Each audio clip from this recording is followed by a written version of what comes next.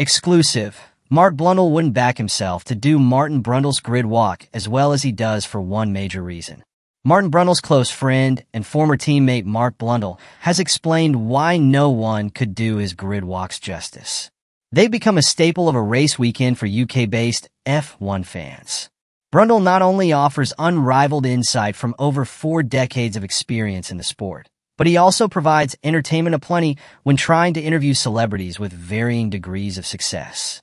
It's the chaos that brings which often gets viewers talking. Brundle knows him better than most, having raced alongside him for Brabham and Ligier and later co-founded 2 Megabyte Sports Management together, being affectionately known as the Brundle brothers. And while it may seem like Brundle is bumbling around, Brundle says it's his superior intelligence which makes it work so well. Asked if he could do the grid walk, he told Sports Mind via Ace Odds, "I reckon I could do it, but I wouldn't be able to do it as well as him.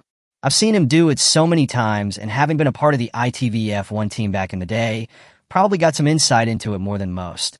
I could do it, but I wouldn't be to the same standard and level as him." The one thing that you have to understand with Martin is that he's incredibly smart. He's very good at sticking his nose in and getting what he needs out of people. It would be a tough one, but I'm always up for the challenge. At least we wouldn't get too many problems with the names, would we? They'd probably still be quite easy with us on that side of things.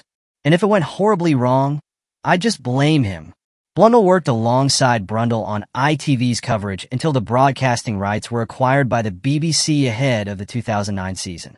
They then went their separate ways, with the latter leaving their management company to focus on his TV work.